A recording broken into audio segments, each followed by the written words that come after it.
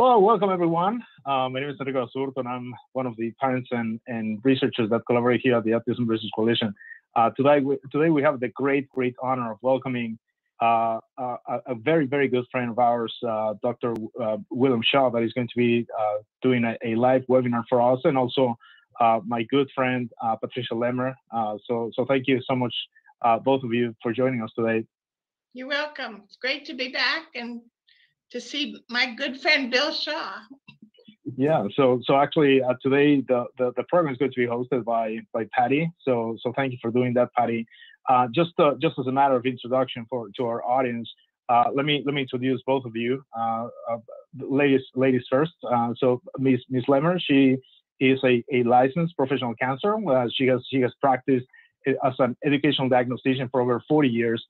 She's the co-founder of and has served as executive director of developmental delay resources for a very long time. She is the author of the book, very well renowned, and a book that has received a lot of awards, Outsmarting in Autism. So very impressive background. And Dr. Shaw, Shaw, he is a board certified in the fields of clinical chemistry and toxicology by the American Board of Clinical Chemistry. And before this, he founded the Great Place Laboratory. Dr. Shaw worked for the Centers for Disease Control and Prevention, the CDC, here in the United States, in the Children's Mercy Hospital and the University of Missouri at Kansas City School of Medicine, and also worked at SmithKline Laboratories. He's the author of Biological Treatments for Autism and PDD, originally published in 1998, and Autism Beyond the Basics, published in 2009. He is also a frequent speaker at conferences worldwide, and now here with us.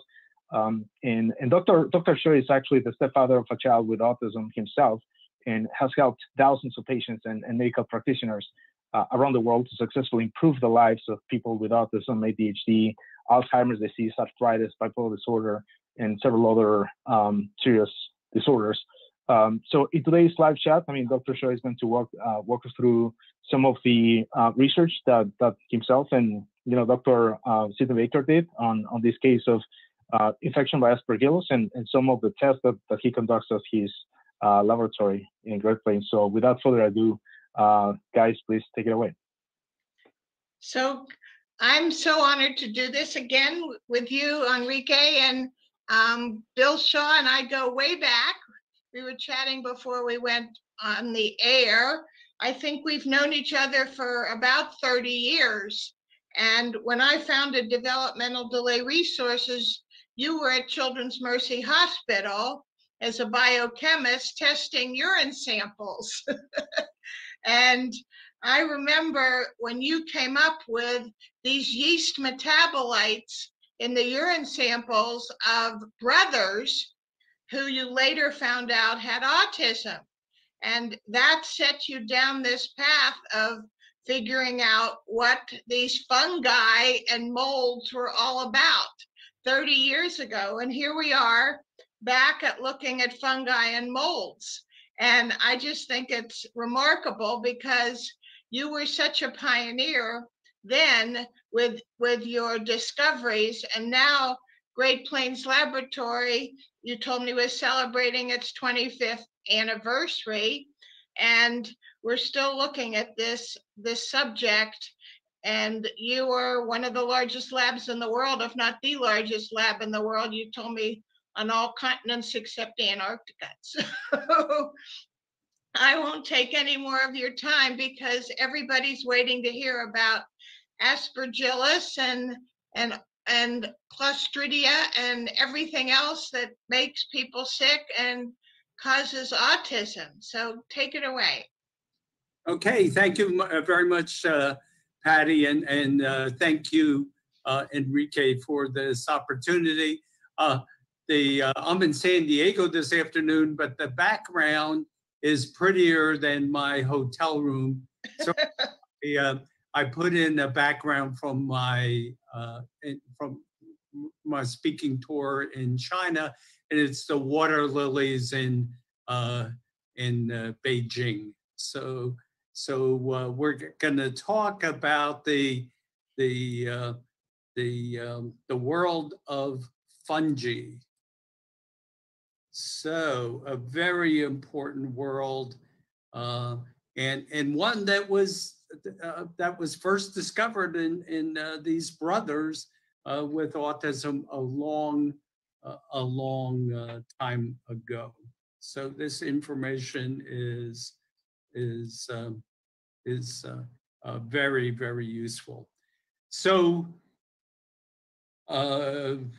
the microorganisms in the intestinal tract are a major factor in autism, and that was information that I was learning many years ago, and it's taken quite a while to uncover all the different players in this zoo of microorganisms. So what you have here in front of you is the microscopic view of a mold, that's another name for fungus, called Aspergillus fumigatus. Aspergillus is the genus. There are about 100 or more different species of Aspergillus, but fumigatus is one of the more toxic. And a recent study found that antibodies against Aspergillus fumigatus were found on almost 93% of children with autism. So this is a major important study. Why do these children have high amounts of the antibodies against this very toxic mold? One that's responsible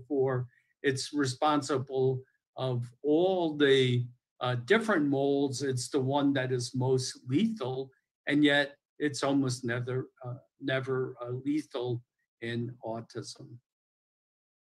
So there are many different sources of mold, and let's see. Okay, and so alcoholic beverages can be one, because the alcoholic beverages are made by fermentation, and if there's molds in the different grains used to produce alcohol, the different mold toxins can be present in the alcoholic beverages. Corn, wheat, all the grains are sources of mold. Sugar cane, sugar beets, cottonseed, peanuts. Peanuts are a source because peanuts grow under the ground, and so the soil is full of mold. So peanuts are a very big source of mold as well. Rye is even higher, sorghum, and certain cheeses.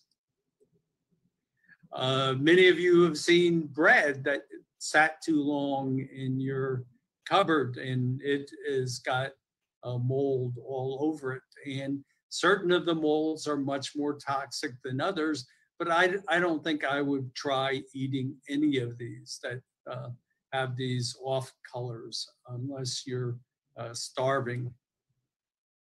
So in addition to food, mold is commonly found in water damaged houses, offices, or schools. So that's a major source of mold. And probably in the United States, it's probably much more common than getting mold from food. And here you see the person working with some diluted bleach, and you can see he's got rubber gloves, and the rubber gloves are all covered with the black stuff that is the mold. And there's mold comes in many different colors. Some of you may heard that there a mold that's commonly very toxic, Stachybotrys, but there can be other types of mold that also have the black colors. So you can't identify the mold just from the color that's present, but you have to be extremely careful. You see the person has a mask on, rubber gloves, and etc. So a lot of times this is best left to the professional to clear this out.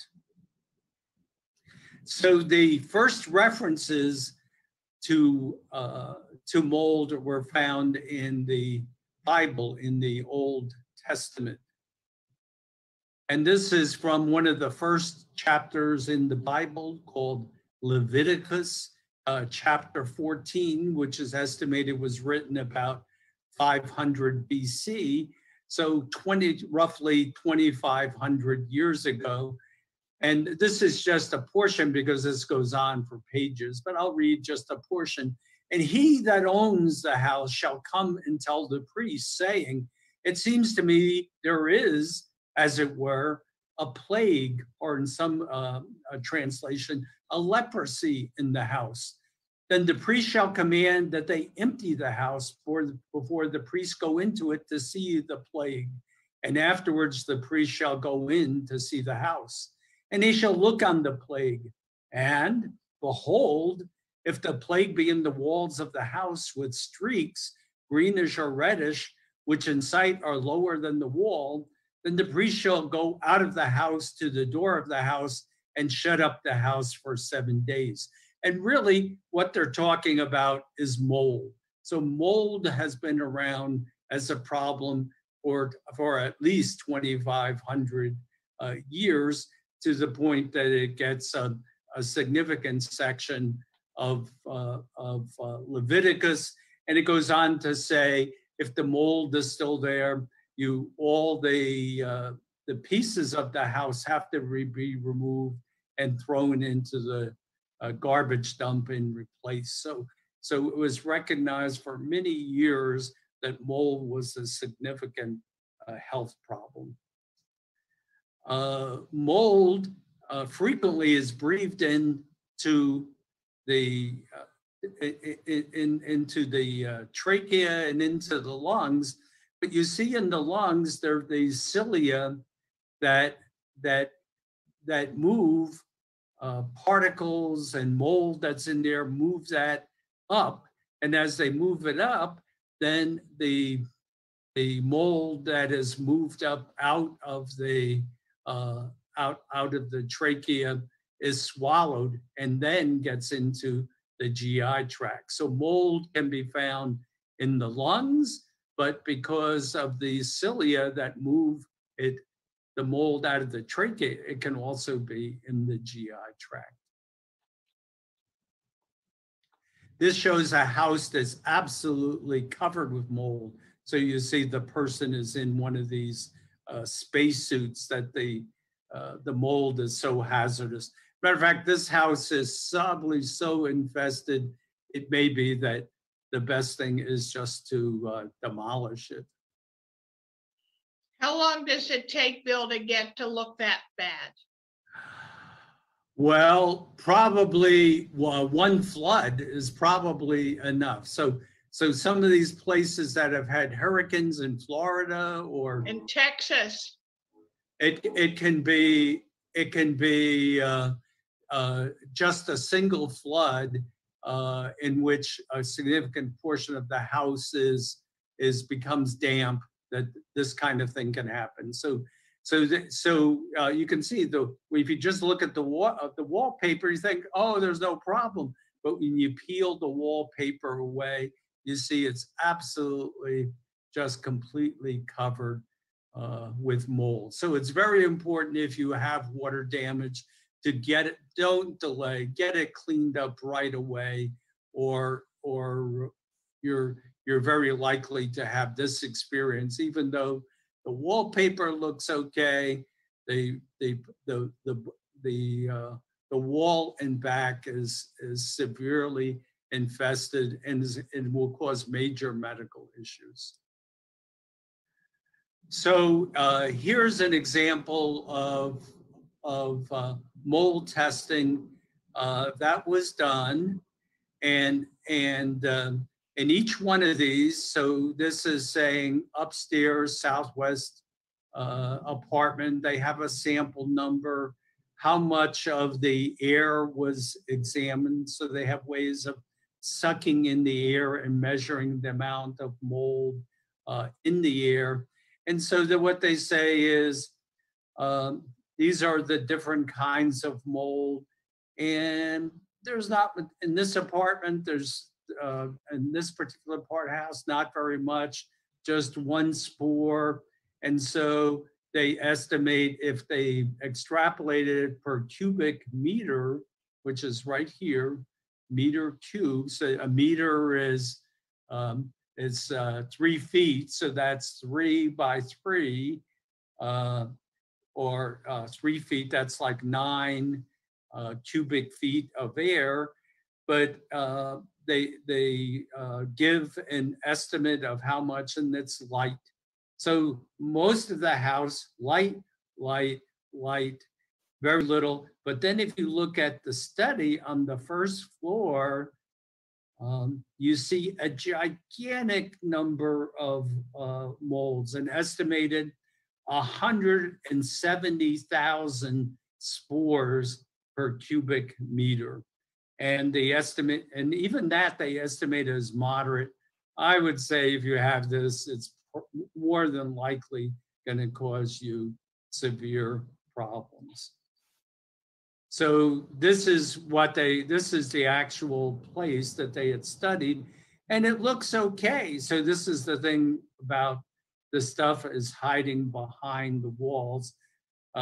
So the air was absolutely full, so it's obviously coming from somewhere.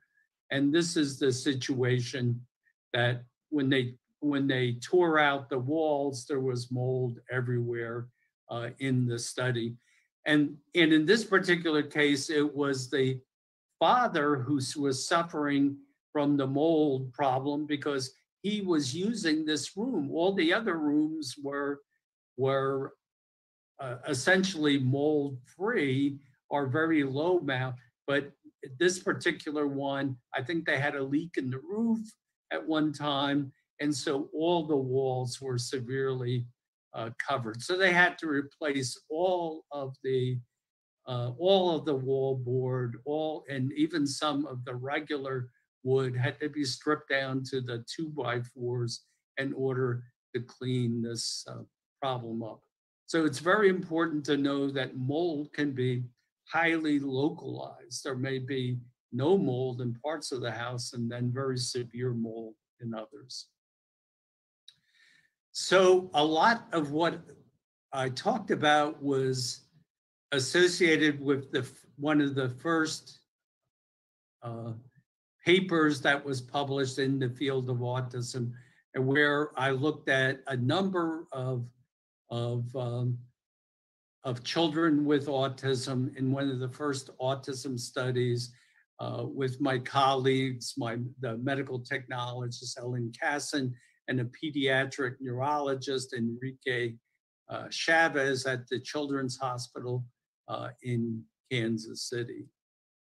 And there were 21 male children with autism based on the diagnosis of the board-certified pediatric neurologist, Enrique Chavez. There were 2 females, but with such a, and this is because autism is not as common in females as males. So as a consequence, we had fewer show up. But the thing is, we couldn't say anything of significance because we only had 2 cases where we had 21 children, male children with autism. We did a baseline urine organic acid before treatment, and then we did another organic acid 10 days after the use of Nystatin, an antifungal drug that is not absorbed from the gastrointestinal tract. So many antifungal drugs are absorbed from the intestinal tract. By Nystatin is one that is not. And so the study was paid for by a grant from Pfizer. The original study was going to use the drug diflucan, but the Medical Safety Board wouldn't approve diflucan, and so we had to use Nystatin, a drug that was not as potent as diflucan. And here are the results of the the children with autism, and this is only the males, compared to normal control children. So here you see that this is the mean value for a number of these compounds that we suspected were from microorganisms. And you see here's the different values.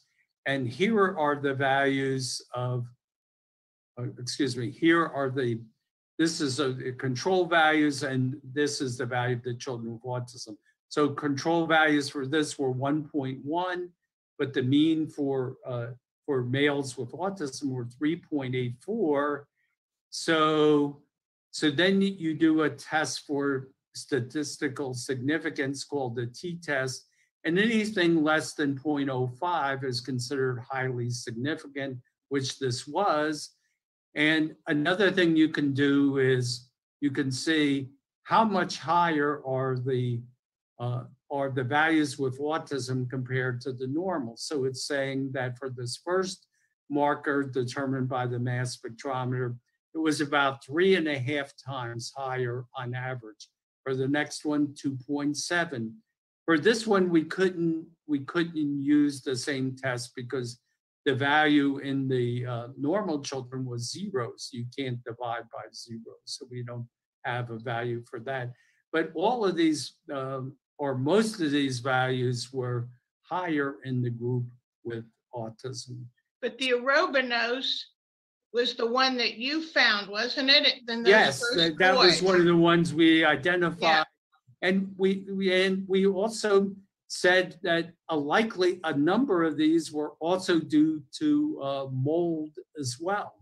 And so what we reason though is that these would probably also be reduced by the use of antifungal drugs, Nystatin. So we compared the values of the children at baseline with the numbers after 10 days of Nystatin. I'm going to go back on that. And so for citramalic, for example, there was a 21% decrease after 10 days of Nystatin. For this compound, which is associated with Aspergillus mold, there was a 56% decrease. And then for almost all of these, there was a significant decrease. The one that that ended up being significant was one called 3-hydroxyphenyl 3-hydroxypropionic acid. Initially, we thought was due to yeast, but later we found was due to Clostridium. So the problem was that following Nystatin, the compound from Clostridia got worse. And so that is one of the problems, is that we found if you only treated yeast or fungus, the Clostridia compounds got worse. If you only treated Clostridia, sometimes the yeast problems would become worse. So an important factor of this is that you had to treat both these problems simultaneously in order to get the best results. Here's the compound that is produced by Aspergillus called 2,5-furan dicarboxylic acid. So if you're a chemist, fine. If you're not a chemist, it's not important. But for the technical people, I included that. So it's interesting to know. So this is a furan ring, which means it's a 5-member ring. See, it has 5 atoms at the juncture of the chemical bonds, and it contains an oxygen here in the middle, and it has 2 carboxylic acid groups here and here.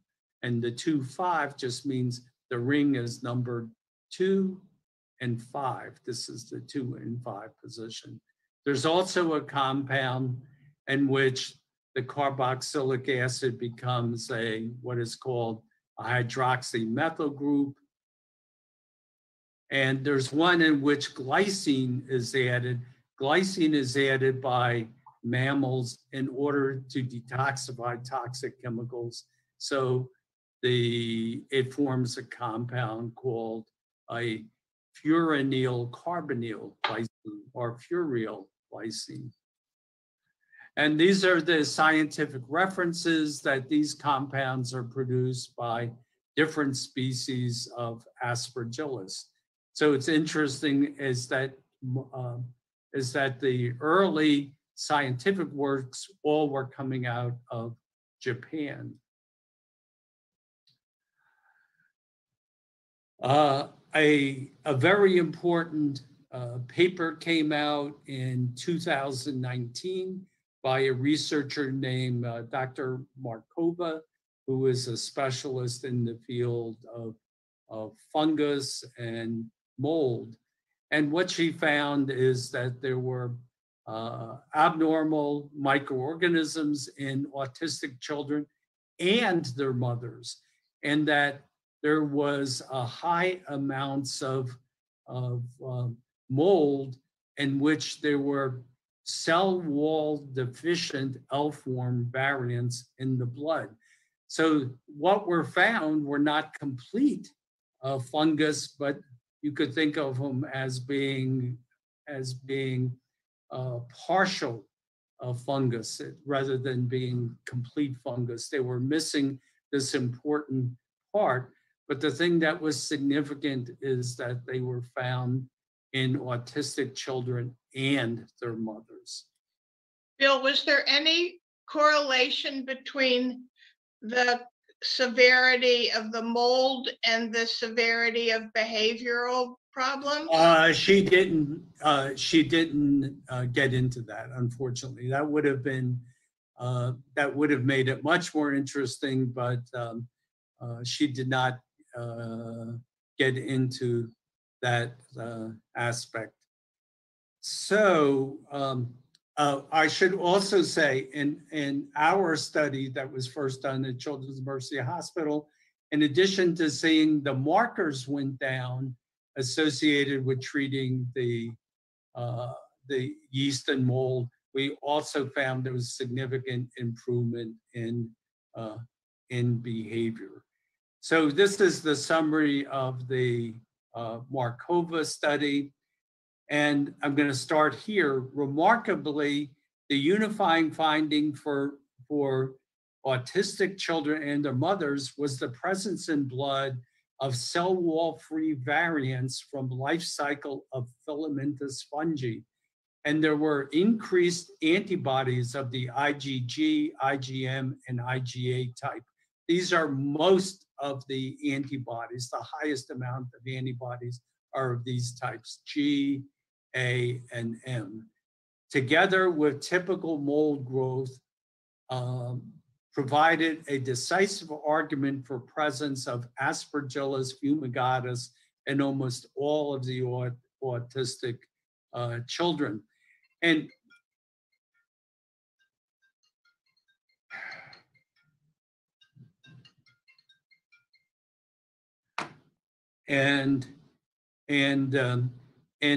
another significant thing is that these forms without the cell wall could be more easily transmitted through the placenta. So her suggestion is that many children with autism get these mold from the mother because the mother has this defective form of the fungus that makes it easier to pass through the placenta. And here's all the individual data. One of the things is they made a mistake in the age and forgot the decimal point. So it 99-year-old with autism, it was a 9.9. And so there were two females, but mostly males, you see under the gender title. And they also looked at the different fungus that they were able to see either by culturing or by looking at under the microscope. And virtually all the children with autism were positive for both for mold cultures and for seeing pieces of mold in the microscopic examination of the cultured blood. There was also found, this is what are called antibody titers, which means that a normal child is less than 1 to 80, meaning a dilution of 1 to 80 is, the higher the titer, the higher the second number, the more serious the mold infection is. So this first one is 1 to 160. So that is highly significant. The next one is 1 to 640, which is a very high titer. So only one of the children did not have antibodies to Aspergillus fumigatus. 13 out of 14 did, which is 92%, a very high percentage. They also looked at the cultures of the blood of the mothers of children with autism, and they found that all 14 of the blood cultures of the mother had elements of fungi in their blood samples. And this is the microscopic examination. So all of these with this goes from, each one of these is a separate child with autism or their mothers, and they all had these long stringy things characteristic of mold when they observed them in cultures of the blood. And these right here, K and L, are cultures of pure Aspergillus fumigatus. So they had elements that were similar to Aspergillus fumigatus, and they had high antibodies to Aspergillus fumigatus. Bill, is there a way to find a professional who can determine whether you do have mold, or is the best way to buy a mold test yourself? The way to do it absolutely it would be either measuring the metabolites of the mold, or by taking a blood sample and doing the polymerase chain reaction, or PCR. So that, not in the person, in the house. If you wanted to see if there was mold in your house, in different rooms of your house. Oh, okay. So you could do some things to you can buy these Petri dishes at Home Depot and just set them out and see. But are they accurate? I mean, they're just like a beginning phase. If you don't see anything, it would probably mean you might not have mold. But if you can smell it or see anything on your walls, like black or green or stuff on your walls, then you could send it to a professional lab that does household mold testing, and that will give you that information. And they test for 36 different genuses or genera of mold, and that's probably the best way to do it. And then they also give a quantitation, and then they add this all up, and they get what is called an ERMI score.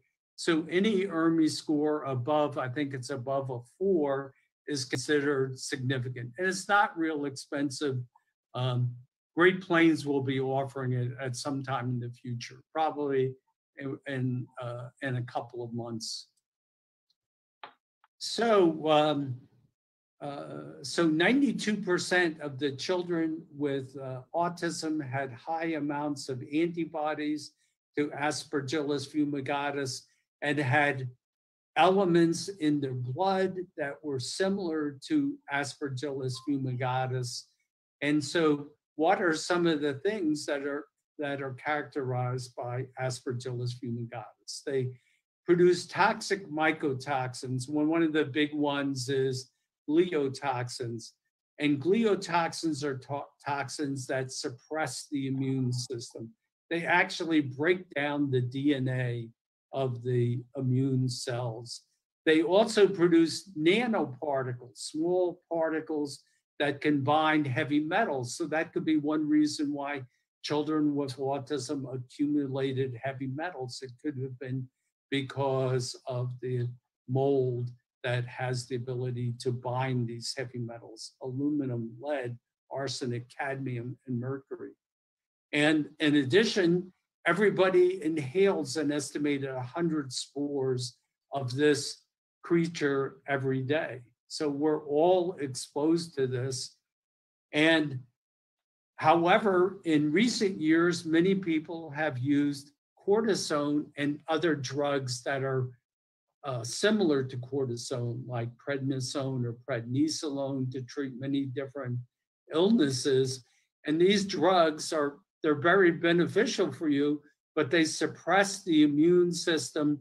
And as a result of the immune system being suppressed, these 100 or so spores that you're inhaling each day may start to grow, because the immune suppressants allow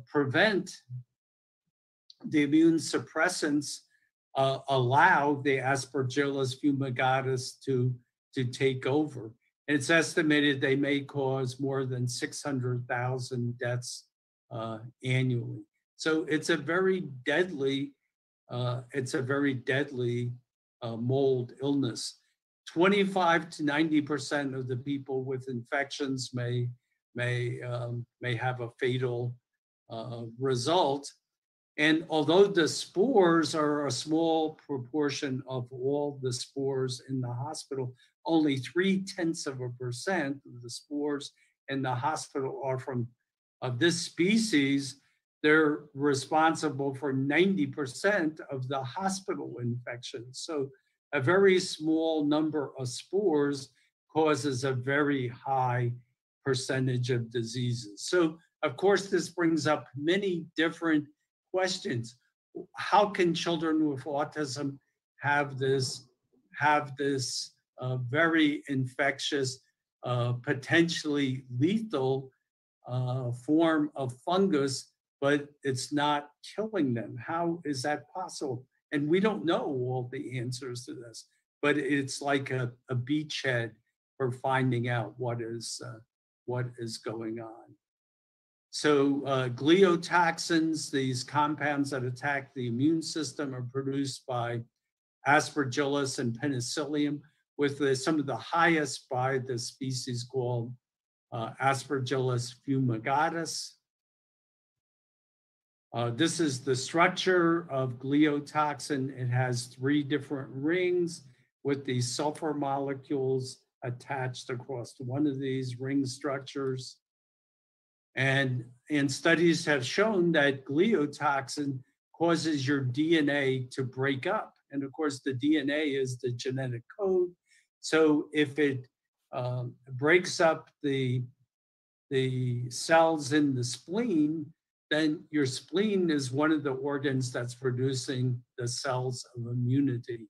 So you're unable to mount an effective immune response.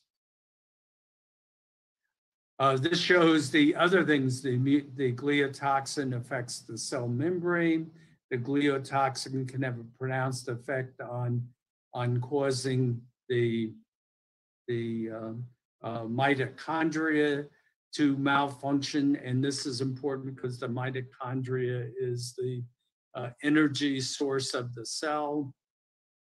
One of the early studies found that ochratoxin A, which is the most common mycotoxin, a toxin produced by mold, is maybe the reason for male prevalence, that males are more subject to the toxicity of ochratoxin than females are. Do you look at the presence of the gliotoxins in any of your testing? Yes, so our mycotoxin testing checks for the ones I've just mentioned, the ochratoxin A, as well as the gliotoxins. So all of the major mold toxins are checked for in the mycotoxin test, and the organic acid test checks for some of the other compounds like the furan dicarboxylic acid. Are those urine tests? And and both of these are very convenient urine tests. It's very easy to get samples, and if you have little kids who aren't potty trained, we can provide you with tape-on bags. So virtually anybody can get a urine sample, and it requires very little urine as well. So the vast majority of people don't have any problem in getting urine. So around the same time as the Dr. Markova was working on this, Dr. Baker and I were working on the case of this little boy with autism who was being treated with the drugs itraconazole and Sporanox. So Sporanox is a brand name of a drug of which is a form of itraconazole. So there's many thoughts in this. Some people claim that the brand name drugs are produced more carefully and so are more expensive but are worth the extra money. And other people, of course, claim that that's not true. And I think I would be inclined to think that it might be true that brand name drugs sometimes may be worth the extra money because there's extra care that's gone into it. The person with the brand name drug is generally the company that first discovered the drug, and they know all the ins and outs of the drug. And so Dr. Baker started treating this child with autism in using the itraconazole and Sporanox. He first started doing this based on the fact that when he gave one of the probiotics, one of the yeast probiotics, Saccharomyces boulardii, he got a Herxheimer reaction. So he actually saw the Herxheimer reaction as a clue to what was going on. So the Herxheimer reaction is what goes on when you kill an organism that's causing a problem. When you kill that organism spills its guts, so to speak, so that all the toxic chemicals that were inside that organism come out, and the person gets a lot sicker. So he saw that as a clue that yeast or perhaps mold was a significant problem with that child. And so he continued to increase the doses of the itraconazole and Sporanox and until he was starting to get favorable results. So these were the symptoms of the child prior to treatment, which I believe was around 3 or so. So he had silly behavior, sleep disorders, not sleeping, not going to sleep, not staying to sleep, waking up many times in the middle of the night, waking up screaming, strange poses like statues that are frozen in time, shrieking sounds, climbing to high places, getting on top of cabinets and things like that, being extremely hyperactive. And so even though not afraid of climbing to high places, sometimes very afraid of things that are completely harmless. sometimes inconsolable crying, the hand flapping many, many times, staring for long spells at fans or lights. He did have a few words, but he only used those few words when he was very excited. Otherwise, he would not respond to any conversation. Like many children with autism, he would not express his desires verbally, but he would pull the hand of an adult to show, like if he wanted a piece of candy, he would take the hand of one of his parents and lead them over to where the candy was. And he would also do this thing in which he would make himself turn blue by holding his breath. So after a couple of months of antifungal treatment, all the previous behaviors disappeared. He got on a soccer team and became one of the better soccer players on the team. He also developed excellent musical skills. I've forgotten the instrument, but it was superior skills. And when he was given an academics test, it was said that he was scoring at the 6-year-old level, even though he was only age 4. And he also developed significant empathy, which was completely missing before. One day after recovery, he saw his father had a worried look, and he walked up to him and touched him on the knee and said, "You don't need to worry about me anymore, Dad. I'm completely recovered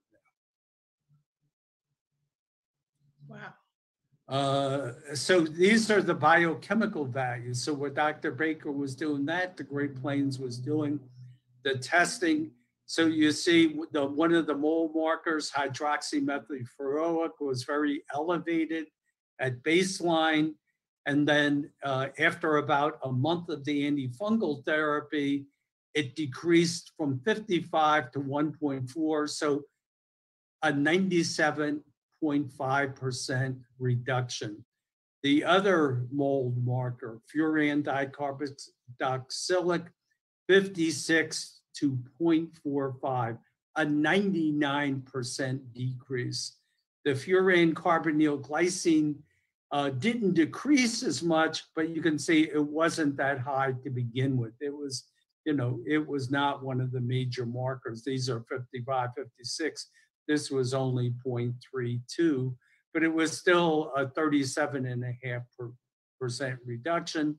And arabinose, the candida marker, so the child also had a combination of both mold and candida, went from 280 to 94, a 66% reduction. How high do you think the markers should be before you would actually consider treatment? I just think any value above normal, I think, is worth trying. And so then the question is, was this an odd thing? And we've seen a lot of cases since then. It's not the only factor in autism, because we know there's many other factors, such as, excuse me, I need to take a drink of water.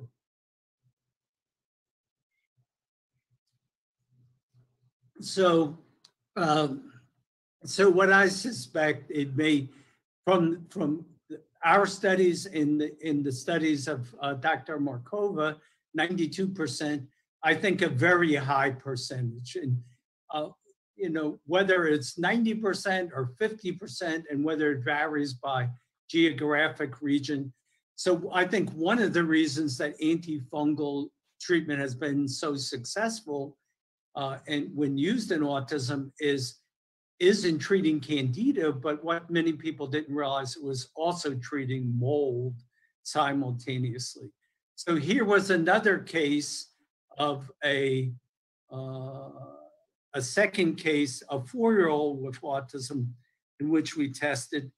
This child's value of the mold markers was absolutely gigantic. So anything greater than 28 is considered abnormal.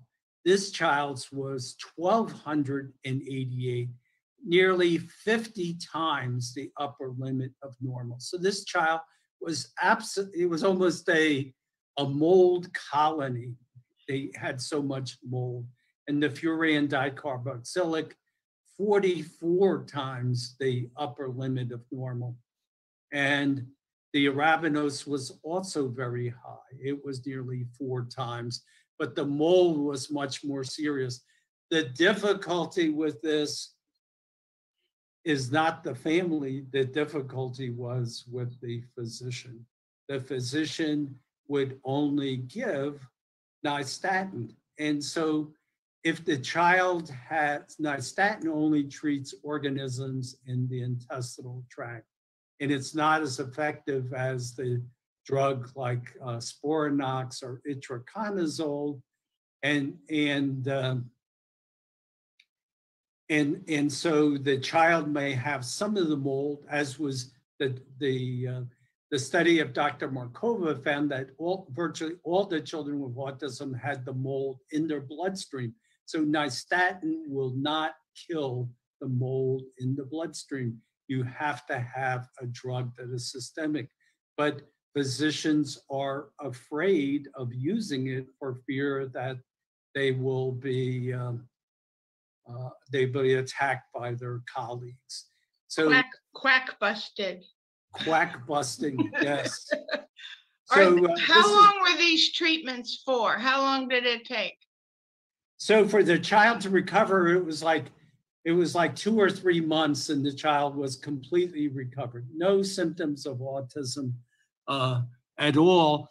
But the child was, so Dr. Baker was not careless in treating this. So the drugs used, Sporanox and itraconazole, in small instances do cause liver disease. So it's about 1 out of 50. So that's only 2%.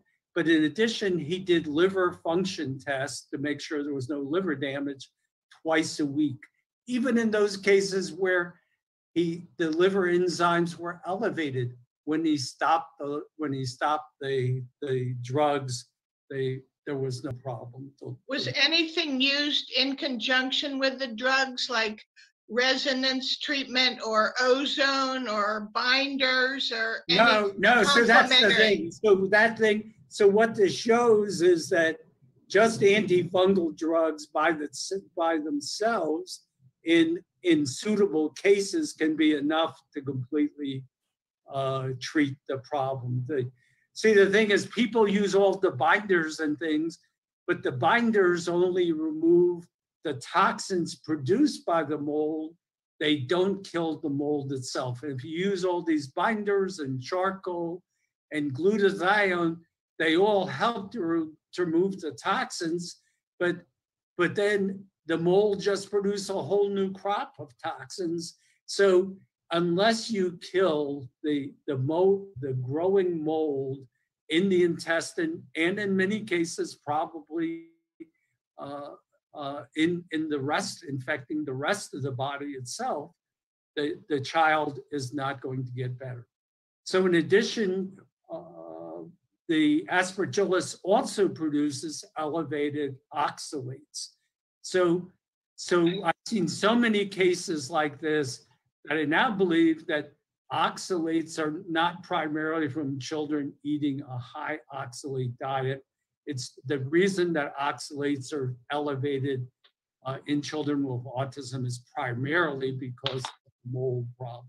So this child had a value that was, here's the upper limit of normal here, and here's the child's value way, way out here. So Aspergillus, it has been proven, and other studies that I don't have the slide for, but shows that that oxalate is a common product of virtually all species of Aspergillus mold. So that high oxalates should put up your feelers for aspergillus. Absolutely, yeah. And of course, getting rid of high oxalate foods and things can help, but not enough. But not enough for probably the majority of children. So all this emphasis on low oxalate diet is completely missing the point that a majority of kids with autism, it's probably of mold origin. And here's a published study from the Townsend letter showing the amount of oxalate in, these are all people, not individuals with autism, but in everybody. These are normal controls where just people in the laboratory, the mean and standard deviation. And these are the people that had mold, the amount of oxalate. So extremely significant, the probability less than 1 in 100 that values this extreme would be due to chance. So oxalates are associated with people that had mold markers. Bill, I know this is all about autism, and I appreciate this Autism Research Coalition, but can you extrapolate this to adults with Parkinson's, MS, even cancer? All of those. So we've found mold is an issue in every neuropsychiatric disease, every single one. So this is something, 2,500 years ago, the Bible said you better watch out for mold. And I can say the same thing is true today as was true in the time of Leviticus. If you got a mold problem, it is by far one of the most common things in Parkinson's, one of the most common abnormalities, even in Lou Gehrig's disease, amyotrophic lateral sclerosis. So it's extremely exciting, the scope of, this is a whole new field of medicine, a whole new set of treatments, and it's giving, I think, a whole set of expectations for hope in treating so many diseases, because this is such a very common. And it's so ubiquitous, and it continuously happens with storm after storm after storm, that new people are getting infected. That was one of the first papers that showed that following hurricanes, there was a increased incidence of autistic symptoms, that children were in these flood damaged homes were much more likely to develop autism and have autism symptoms. So it is something that simple in having water damaged homes due to storms and hurricanes or flooding. Either one can be extremely toxic to the people.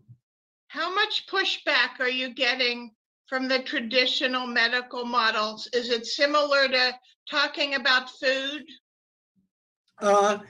No, I'd say, I think we're getting, probably a better reception. There's a large medical group now that is sold on the idea that the mold is causing severe problems. Great. So this shows that same 2-year-old who had some of the organic acid markers extremely high also had a high ochratoxin, but not quite as high as the other mold markers and the oxalate. So here is an adult with autism who at the time of the test had severe head banging, just banging the head back and forth 145 times the upper limit of normal for for a mycotoxin found in 3 different genera of mold. So perhaps hundreds of different species, and we don't know where this is coming from. We didn't find any evidence of the problem in the house. So this is one of the cases we're actively working on. But what we're seeing from this is a widespread problem, and it would be, and of course we're going to look at this. It would be remarkable if an adult who's already had many different treatments for autism unsuccessfully, if perhaps this is the one factor that might be missing. Is this the way your mycotoxin prints out, your mycotoxin test? Yes, this is the exact printout from the mycotoxin test. So what you see on this is the name of the compound produced by the different mold. You see the normal values are less than 25, but this had the value of 627. And then we have the black line that simulates the degree of abnormality. So it's going completely off the scale. It is so high. And down below, it's indicating one of the big things, it can cause kidney damage, nephropathy, because it causes changes in the permeability. And it's also been linked to suppression of the immune system. And so, of course, these things are relatively new. So we don't know all of the things that are happening, all of the different damage. And so finding this in an adult with autism who has not responded to any other treatment, and then seeing a value 150 times normal, it makes me. It gives you chills. It really gives you chills. Maybe we're going to hit it with this. Right. So here is one, a 13-year-old with autism, and has the molds, mycotoxins that are associated with Stachybotrys. This is another case. And they have values that are very high. Stachybotrys is one that, there have been cases on TV where you see the baby was sick for years because the baby's bed was near a moldy place in the room or a vent that had the Stachybotrys mold growing. And this is one that's very commonly found with water damage, but occasionally maybe due to contaminated food. What I find is in the United States and Europe, most of the cases are going to be due to water damaged houses, but in Asia and Africa, where there's more poverty, the people can't they can't throw away peanuts because they had some mold on them. I mean, they don't have it. They throw away the peanuts, they're going to starve. So they have to eat mold contaminated foods.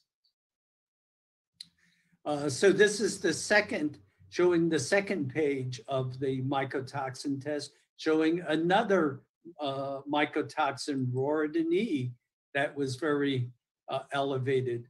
And here's yet another case of another different 3-year-old with autism. And is this because of a moldy house? So the ochratoxin in this child, and what we found is that the upper limit of normal is around 6. So this child's value is 28 times the upper limit of normal, and gliotoxin is 200 times the upper limit of normal.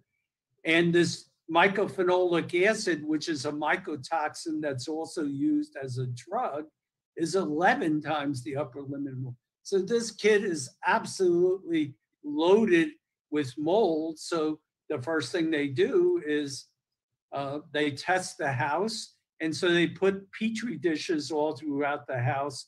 But what shows up, or the type of mold that was found, was called cladosporium mold, which was not thought to be very toxic. So it either could be that there's something, he's getting the mold from somewhere else, or that they're wrong, that the cladosporium mold is much more toxic than people thought about. So you can see these Petri dishes were scattered all throughout the house, and most of the mold was identified as cladosporium. So was the house the source of mold?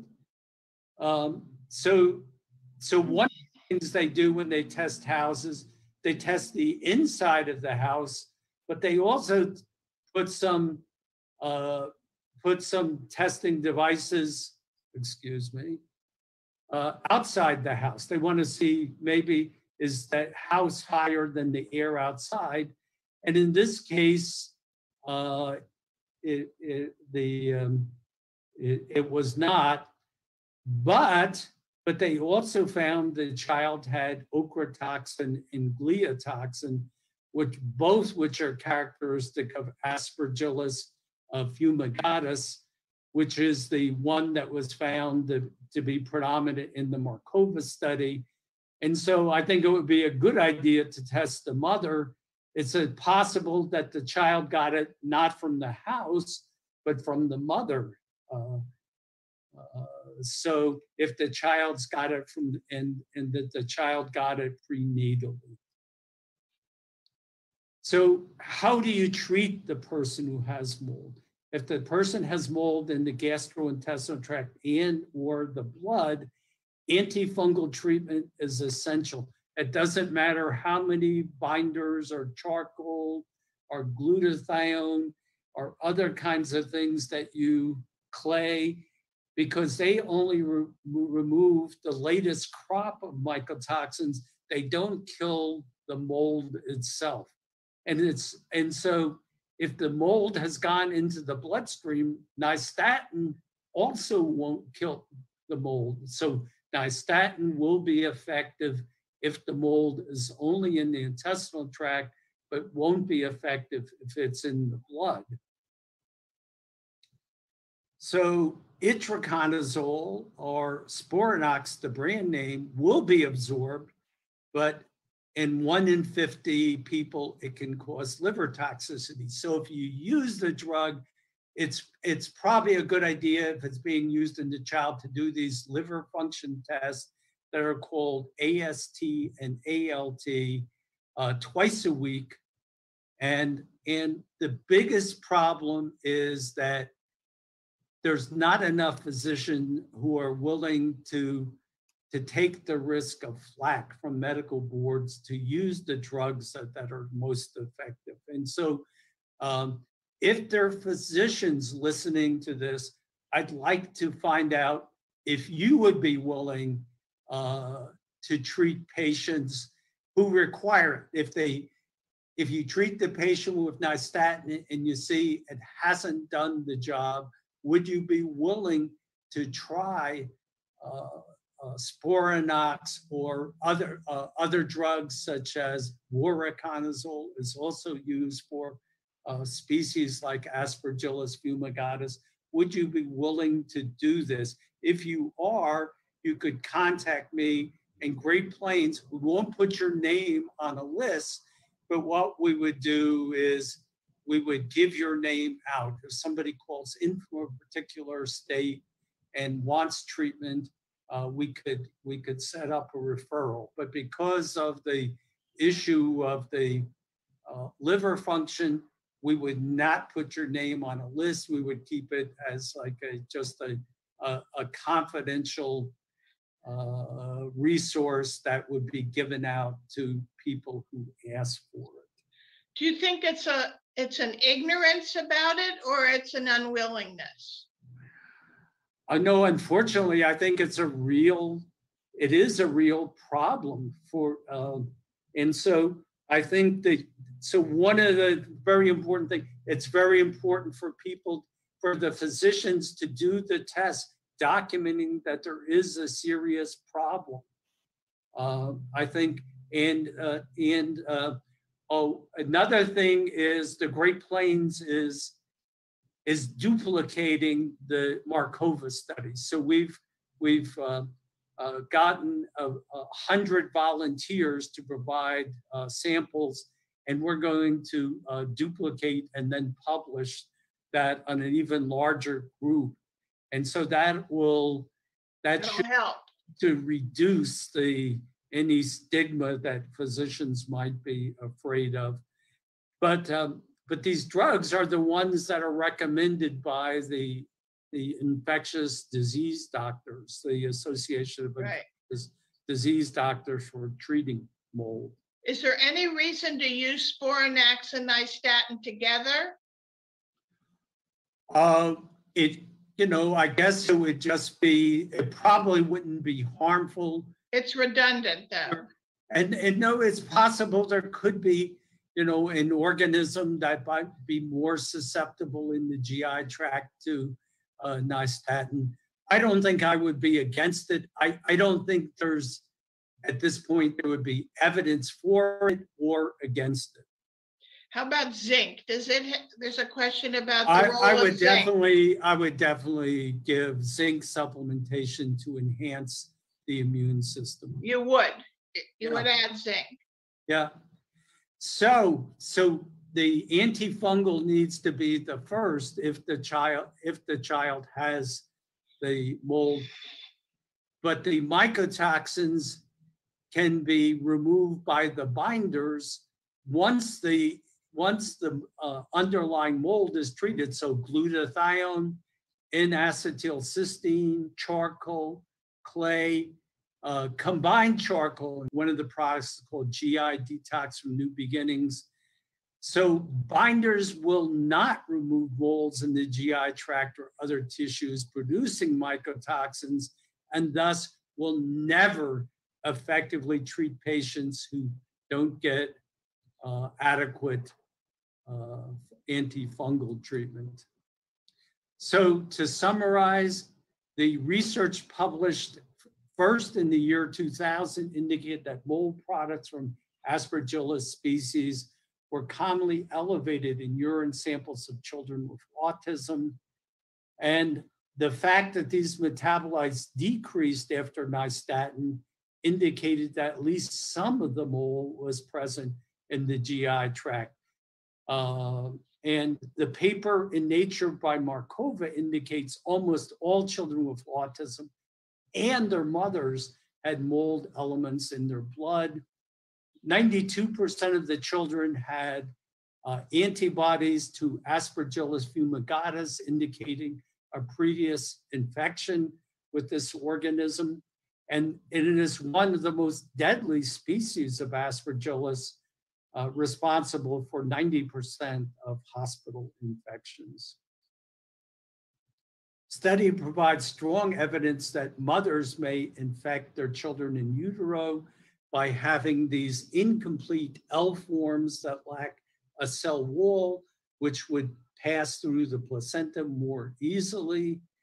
And the mothers themselves may have used immune suppressing drugs such as cortisone, prednisolone that impairs the immune system, or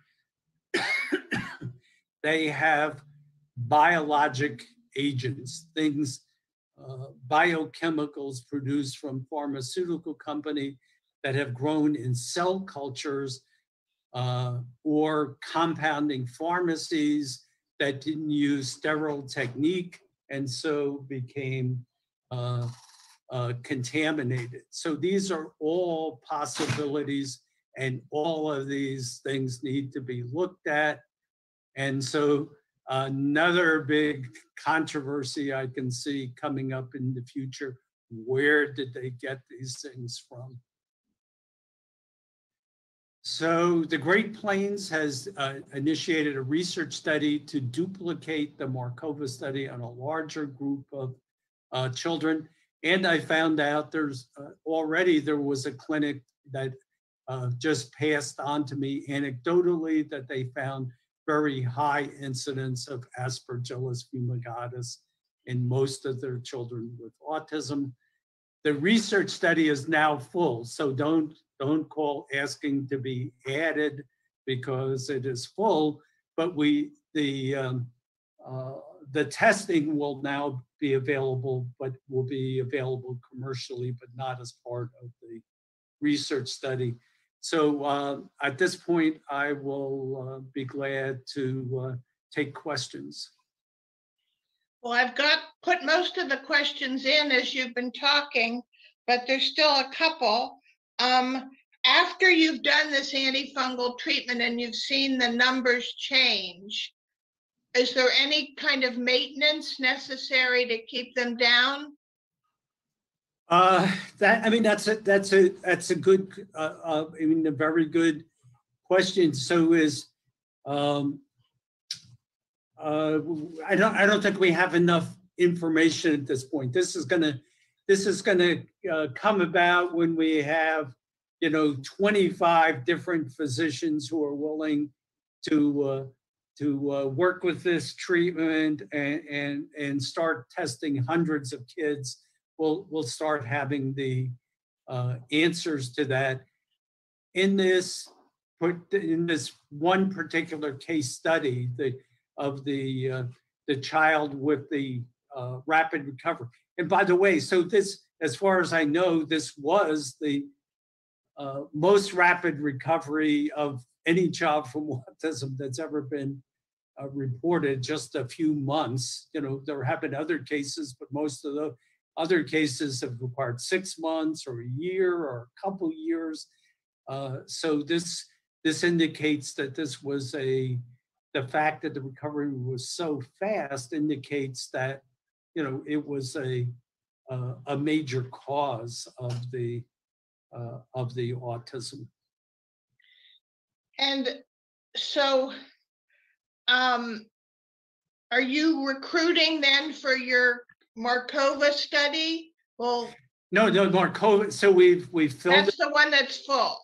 It's full, but in gearing up for that study, the tests are now available for anybody who wants it. So you need a physician request, right?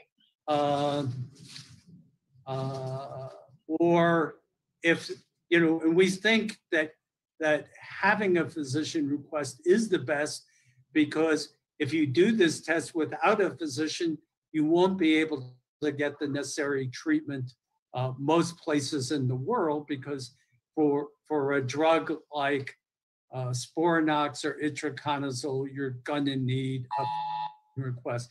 A chiropractor won't be able to do it. A naturopath might be able to do it in some states. A physician's assistant might be able to do it, but or a nurse practitioner might be able to.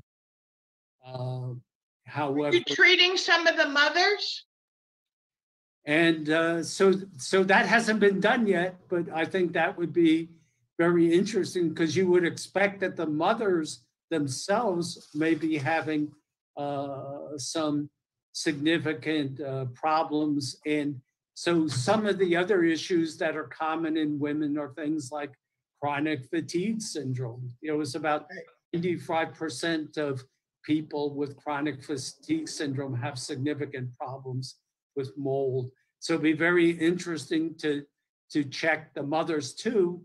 And in the study that Great Plains is doing, where we are testing the mothers as well, to confirm the incidence of the mold in the mothers as well as the children.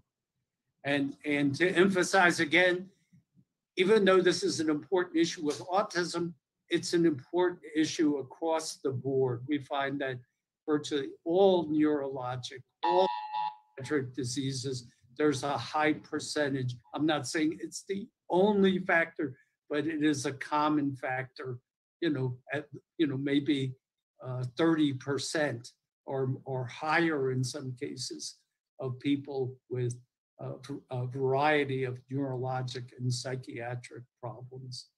So the oldest person that you've treated now is this one adult that you've Yes. had, who was how old? I don't want to give specific information, but Okay.